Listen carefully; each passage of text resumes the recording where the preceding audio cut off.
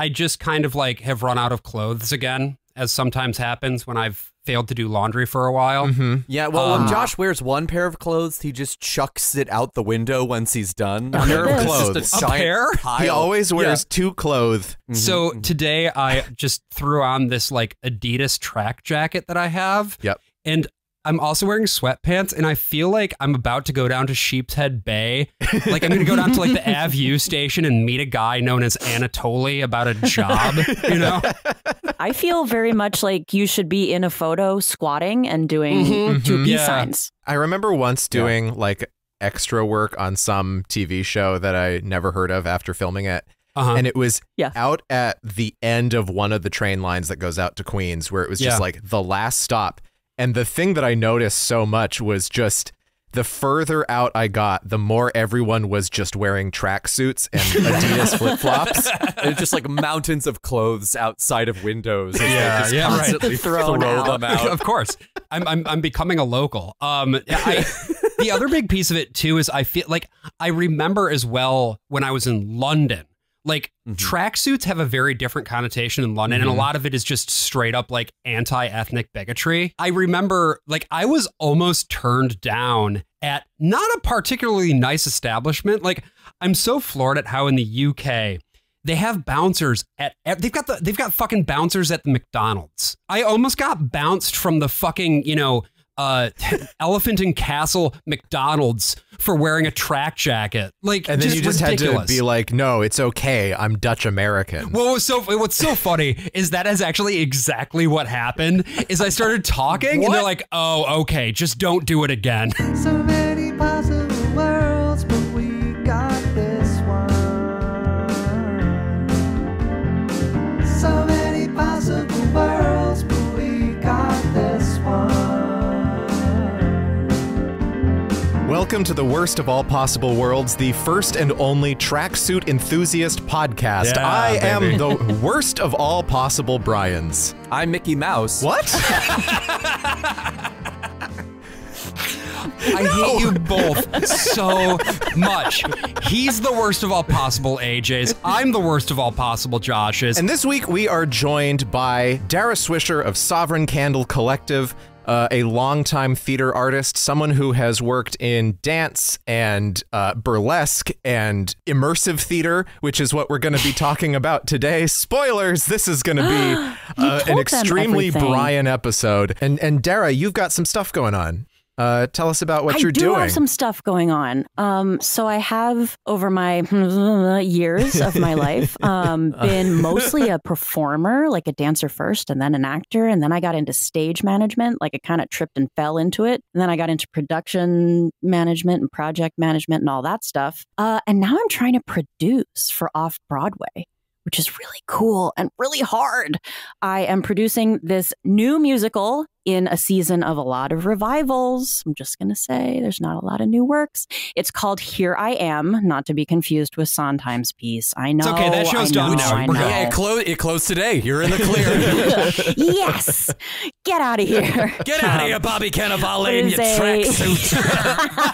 He's not in it. So you're going to see something new. Yeah. But are you going to see tracksuits? Listen, I don't want to give everything away. Oh, sure, I can't tell you all the secrets, but it is a new musical for the modern era, and it deals with social media in a kind of cool way. It's a very Zoomer musical. And I say that I say that with effusive praise. I think it's a very interesting piece that has a lot of young talent attached to it. So go to hereiamthemusical.com and check us out, because tickets are on sale and we're opening at AMT Theater for previews on March 1st. So it's coming up really fast. This week, we are talking about the immersive theater extravaganza Sleep No More, which you might have heard of. It's been running in New York for a really, really long time. Yep. And it is going to be closing, apparently. Allegedly. Allegedly. It was supposed to be closing at the end of January. They've extended it to the end of February, but presumably they have it will... extended it to the end of March. They now. have? Yes. Oh, we're closing. It'd be awful if you bought tickets. Don't. Don't do it. I would hate it if you bought tickets. Ooh, Please don't no. put 400 people inside of me every night. But these tables are reserved. Don't sit here. Right.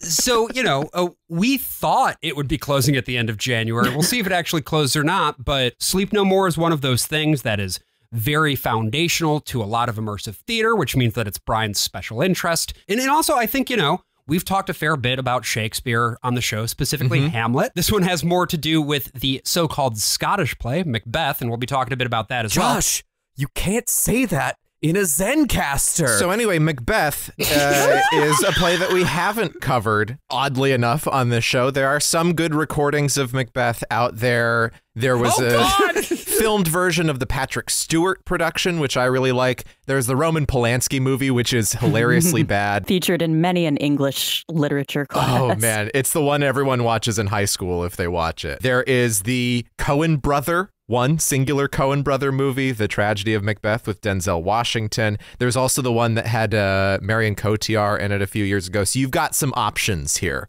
So Sleep No More is a show that I think actually has escaped sort of beyond the realms of immersive theater. It has like permeated pop culture in a way that I find very fascinating. It was more than just escape the realms. It created immersive theater as an industry. It didn't create it aesthetically. There have always been kind of more interactive or more creatively staged theater since the beginning of the whole time that we've been doing this whole thing, right? Religious ceremonial dances and promenades and parades and things like that. This has always been kind of a part of theater. And over time, we slowly built up a system where, starting basically in Italy in the late 1500s and then spreading to the European continent, where we started putting things in kind of a picture frame. Right? Theater, as we understand it, is not that much different from a movie. You kind of expect the same things. Plenty of old theaters did both stage and movies, where you're looking into a window. You're looking through what's called the proscenium arch. But, Shakespeare's theater was not like that, right? When William Shakespeare was writing, his theater was modeled essentially off of like the courtyards of inns, where you were just on a little porch. And when those characters are doing asides to the audience, it's not like talking through the window at the crowd of people. It's like you're literally just talking to the guy that's standing right in front of you watching the play. And it creates a certain intimacy that we then lose in favor of a lot more creative control, right? Because when you have your stage through a picture frame, you can create big, elaborate sets. You can move things around. You can control light better. And so it became sort of the standard industry model, especially once theater was a very big commercial industry in the 19th century. I just think it's very interesting about specifically Shakespeare writing for that sort of environment, because you can always tell in the comedic monologues, particularly in Macbeth, where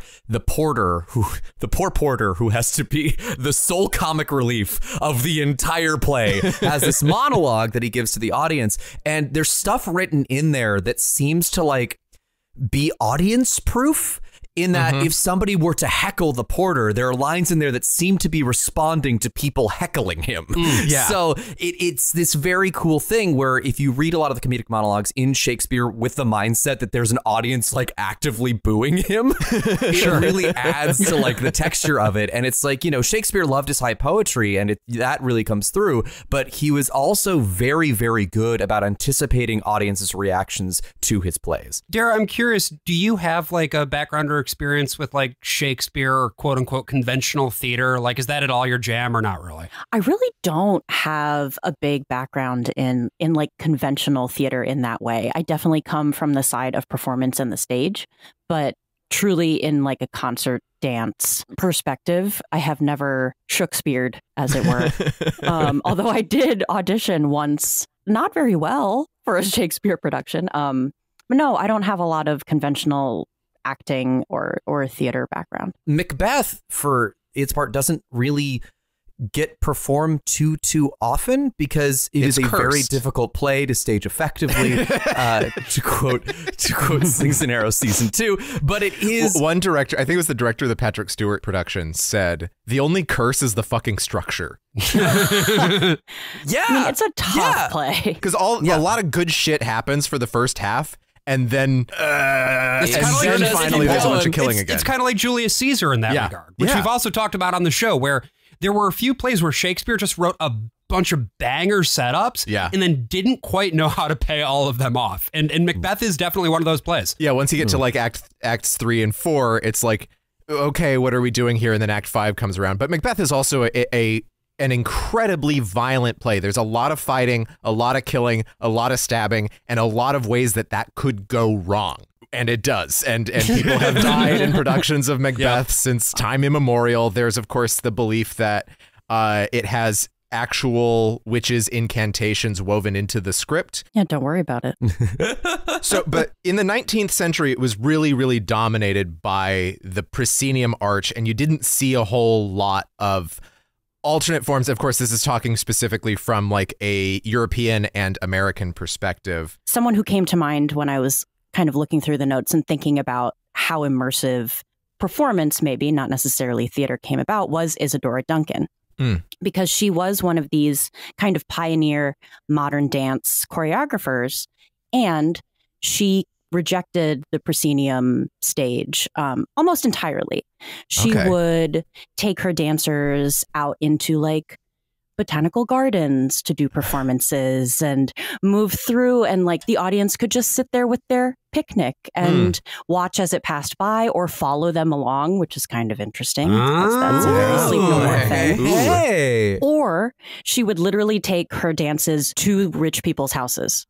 She would show up and do a performance in their study or in their drawing room or things like this. And so she was working on site-specific choreography before that was really a thing. I bet the rich people fucking love that, too, to be like, this is my fancy little performance in my fancy little drawing room. Yeah, exactly. Oh, she's made it just for me to watch. Yeah. It's not the last time that rich people have paid a lot of money to follow a dancing Duncan. For example, Sleep No More. Hey. So also at the end of the 19th century, we get the creation of the modern amusement park, the industrial amusement park, where you put people in vehicles that force them into like roller coaster loops that produce like 15 Gs and break their necks and shit. But another thing that comes out, you know, we're making roller coasters, we're making coal, steam, and then electrical powered dark rides. And dark rides start around like the 1870s, 80s. You get in a little buggy and you go on a little track, and the ride itself is not going to be going super fast, but you'll have little mechanical doodads jumping out at you and showing you their penis or something scary, you know? Right. Nothing scarier than a penis. Depends on the penis. I think I was talking with you guys about this when we went to Sleep No More, about how like people back then were so easily entertained. Yeah. Like you could do literally anything. And they'd be like we talked about this a few weeks ago, like parades. Everyone just went to parades all the time. That's all you had. They loved it. Couldn't get enough of it. By the way, just to sort of close that loop on parades, I had told y'all that I would be going to the Rose Parade, which is one of the best parades, right? That's right. Yeah. Other than the marching bands, it kind of sucked. Yes.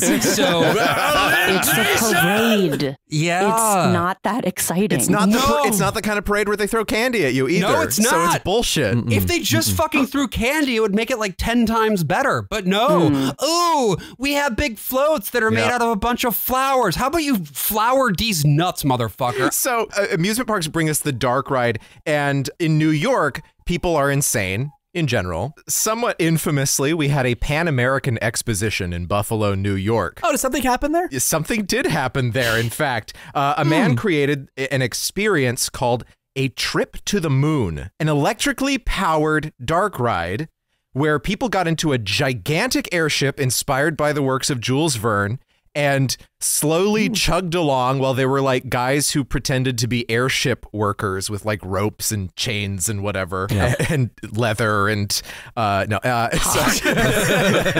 is this? And then they took their penises out? Is that what's coming a out? lot of penises. Okay. All right. No, they sense. eventually... Sounds like my kind of Friday night. Eventually, this giant ship would then land on the moon. There would be a bunch of like pieces of scenery that would slide in and out. They'd fly over like a miniature buffalo, and then the planet Earth, sort of like the beginning of the Peter Pan ride at Disneyland. Oh, cool. And they'd land on the moon, and there would be a bunch of actors dressed up as moon people to like dance around them, and probably taking a little bit from Isadora Duncan here and being like, you know, welcome to the moon, or I don't know if they spoke in like moon language or something, but President William McKinley actually went on that ride. And then something happened to him a couple days later. I saw moon people. Bang. No, you didn't. This ride ends up being expanded and moved from Buffalo down to Coney Island, to Coney Island's Luna Park. That's why it's called that. Oh my God. Yeah, because of this big moon ride. So this was a big deal. It had like 200 employees working on it, most of them as actors. Some of them paid. We also get a theory of theater that is developed in the early 20th century by an actor named Antonin Artaud. And Artaud was...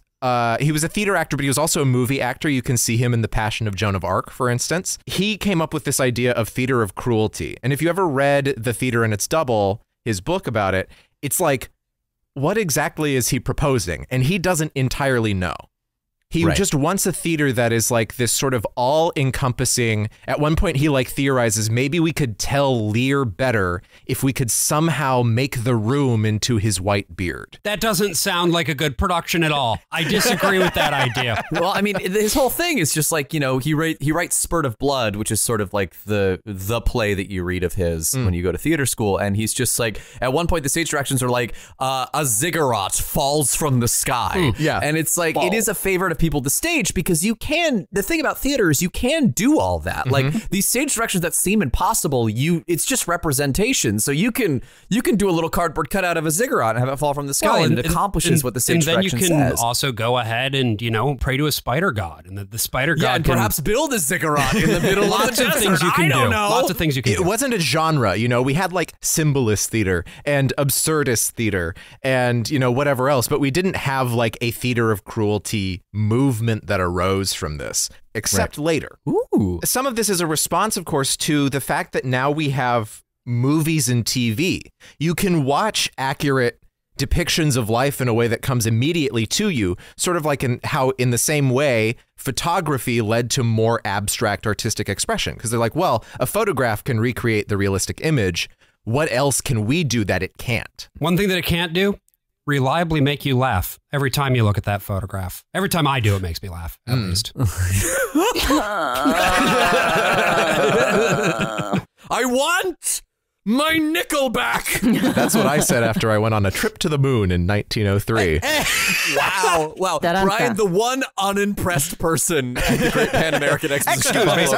I would like back my hay nickel. Those were not moon people. Those were just actors with their penises out. And you know that I am scared of penises. And then the barker pulls out his big stick and taps the no refunds on the sign. We didn't say they are moon people. We said they do moon people.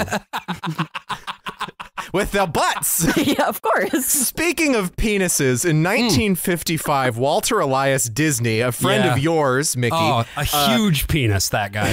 He was a penis.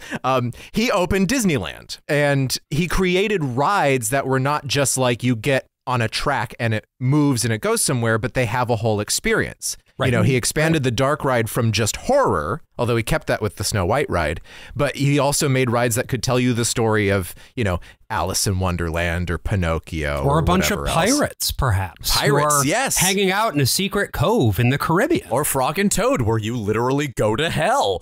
You know, not Frog for and children. Toad.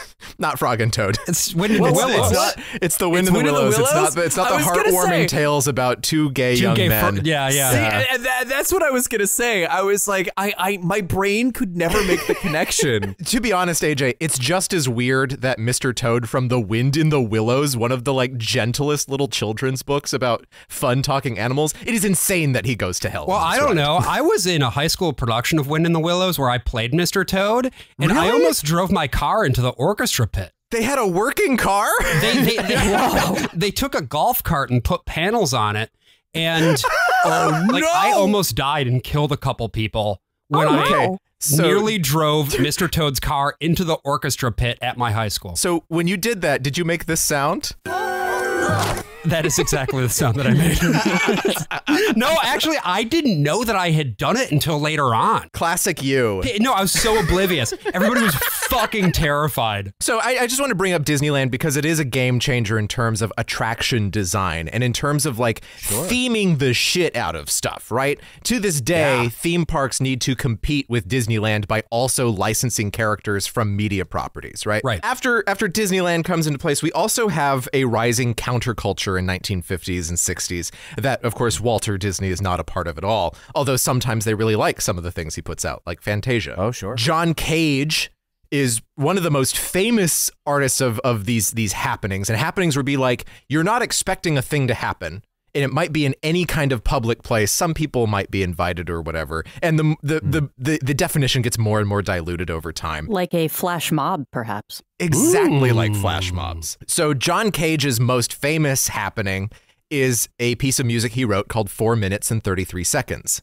Where he goes out onto the stage, sits at a piano. You can do other arrangements. You can have a full orchestra, and pulls up the little piano door thing and plays absolutely nothing for exactly 4 minutes and 33 seconds. Mm-hmm. And so the idea of that is that the music is the response to that lack of sound. It's the sound in the space. Because everyone's going to get uncomfortable. They're going to start giggling. They're going to get mad. Who knows? I do think it's very funny that every time John Cage is interviewed about that song, he's like, nobody understands it. And I'm like, John, I think we get it. It's about get it, dude. The sound in the space. Like, no, but it's not just about that. It's about the sound in the space. I'm like, that's what we said. John, that's what we just said. It's about the sound. He's like, yeah, but it's about the sound in the space. And it's just that for like pages and pages and pages. Like a fucking Meisner exercise.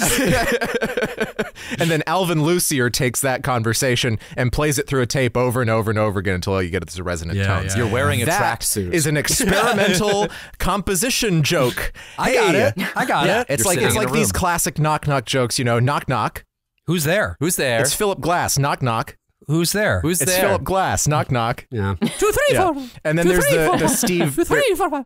There's the Steve Reich knock knock joke, which just goes knock knock knock knock knock knock knock knock knock knock. Yeah, anyway. So in the 60s we get something called the performing group, which is again one of the most 60s ass sounding things I've ever heard in my fucking life. Yeah. Right. It's like, I'm gonna name my band The Band or People or fucking whatever. Hey, take a load off, Brian. Take a load for free. And so like the names of like the most avant-garde artists in the 60s are indistinguishable from like consulting firms in the 2020s that have like genocide on their hands. Oh my God. The performing group eventually kind of splinters off, and the last remnant of it that's still around is something called the Wooster Group, which still operates in New York. And the performing group was famous for doing happenings. And they did a site-specific, using that term again, show called Dionysis in 69, based on the Bacchae. With definitely the all the connotations that has. And this was done in like a parking garage. It was filmed. Yep. You can actually watch this movie on split screen. We'll have it in the notes. The filming was done by a very young man named Brian De Palma. What the performing group does is really synthesizing a lot of theater of cruelty. It's a lot of moaning, jock straps, touching.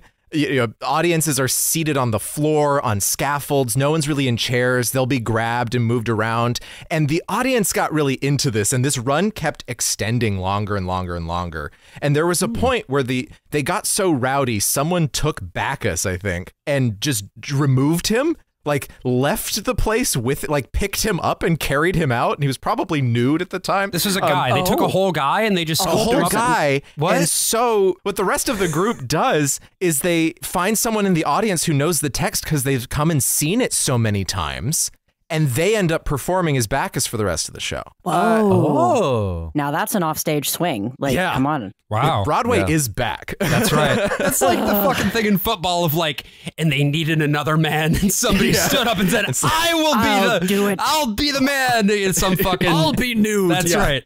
And it's like, that's my dick. That's kind of cool artistically that they were able to do that, but also like, where's that guy? What happened to him? Right? Did they bring him back? Did they hurt him? Like, where did he go? Is he okay? this becomes kind of a pattern that we're going to see when we talk about Sleep No More in particular. So I'm sure you must know like the Cunningham Cage. I do not. Collaboration, Merce Cunningham and John Cage. From the Rent lyric. Oh, yeah, right. Cunningham and Cage. Like, we're famous collaborators. Cage would write some music. Cunningham would choreograph something.